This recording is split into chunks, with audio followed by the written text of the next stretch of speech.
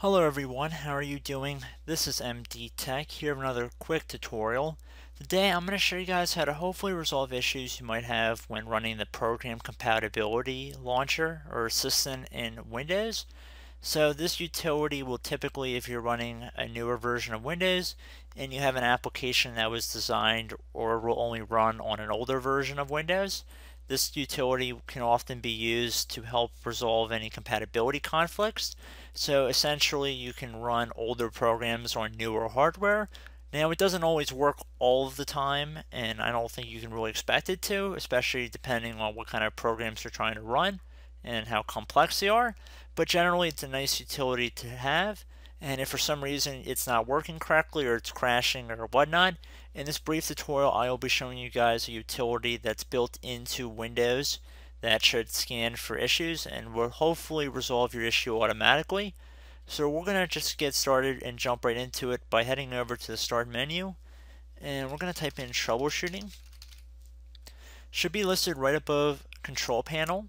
So you want to left click on this button. Now that we're in the Troubleshooting window, you want to left click on the View All button on the left side here. Near the middle of this list, there should be something that says Program Compatibility Troubleshooter. Double click on that. So in this new dialog window, we can see that the Program Compatibility Troubleshooter find and fix problems with running older programs on this version of Windows. Left click on Next to begin running the scan. And now we can give you some more information about what programs you're having issues with the compatibility launcher.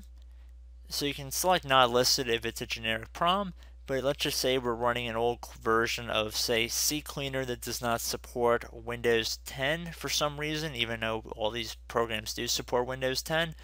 Let's just say we're having issues with CCleaner, and then we'll select Next. And now we have two different options that appear. We can try recommended settings, which if selected will run the program using the recommended compatibility settings. Now there's another option that will choose the compatibility settings based on the problems you notice. We're going to select try recommended settings, and we can see that it recommends us to try it as if we were running Windows 8. So you would just left click on test the program right there just to give it a test. Obviously CCleaner works on both Windows 8 and Windows 10, or at least it's supported on both platforms, so it's probably not a great example, but just to give you guys an idea. And then once you're done at confirming your changes, let's say everything worked out well, you could click on yes to save the settings for the program, or if you were not satisfied you could click on no, try again using different settings. And lastly, you can report the problem to Microsoft and check online for a solution. Let's just say we selected no, try again using different settings. We could give a little bit more information and hopefully could resolve our issue a little bit quicker. So let's just say that the program worked in earlier versions of Windows but won't install or run now. Click on Next, and now you can select which version of Windows did the program work on before. It only goes back to Windows XP. I don't know why they don't include older legacy applications, but whatever. Let's just say Windows XP. Click on Next. Now we're going to run it as if we were on Windows XP Service Pack 3. So now we can test the program again. This time we receive a user account control window, so select yes here.